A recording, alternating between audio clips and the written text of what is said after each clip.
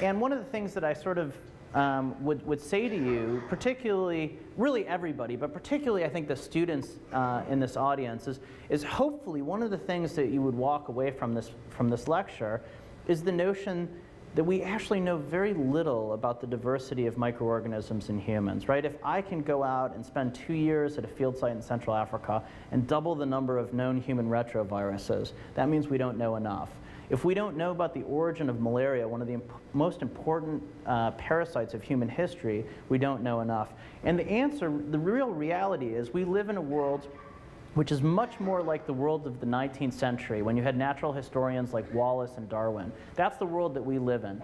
So while I'm a big advocate of hypothesis-driven research, I am actually, at the end of the day, a field biologist. And one of the things I would say to you is, you can still do exploration on this world. Okay, you're not going to find new primates out there. Maybe you will, but you may take your whole life doing it. But I'll tell you what, if you're looking for new viruses or new bacteria, you can find it on your skin, on your gut.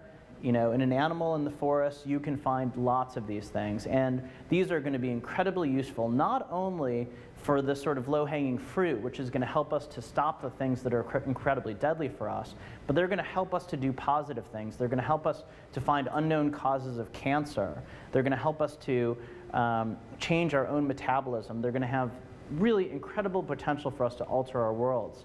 And so I would definitely encourage people you know, who are thinking about it to really think carefully about microbiology.